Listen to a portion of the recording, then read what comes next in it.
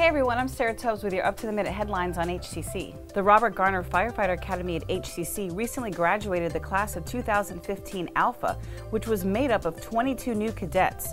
They say teamwork is vital to being successful firefighters. You absolutely have to be able to rely on your brother to your left or your sister to your right to be able to perform really any of the job duties that we're required to do. Congratulations also go to the graduates of the Emergency Medical Services Program and Police Academy. Dr. Trinidad Hernandez, an intensive English instructor at the HCC Gulfton campus, will be absent from class this fall.